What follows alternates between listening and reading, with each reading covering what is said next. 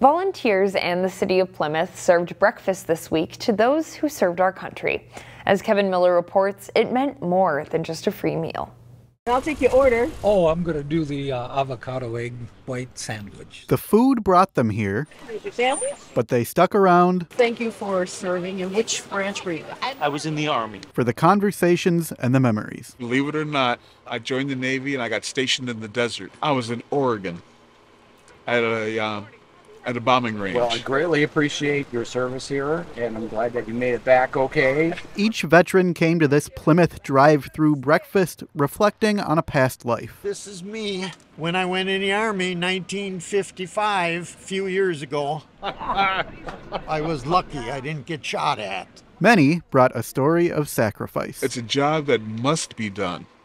We need to defend ourselves, and I was very happy to do it. Oh, you got your son's stuff I've got my on. son's stuff on, yeah. Thank you so much for your service. Volunteer coordinator Jackie Maas brought her family stories. It's also personally important to me.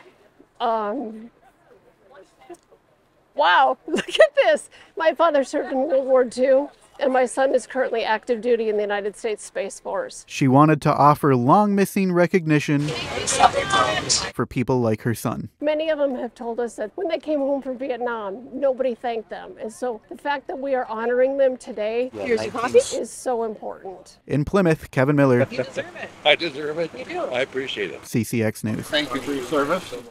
Veterans Day is Monday, November 11th.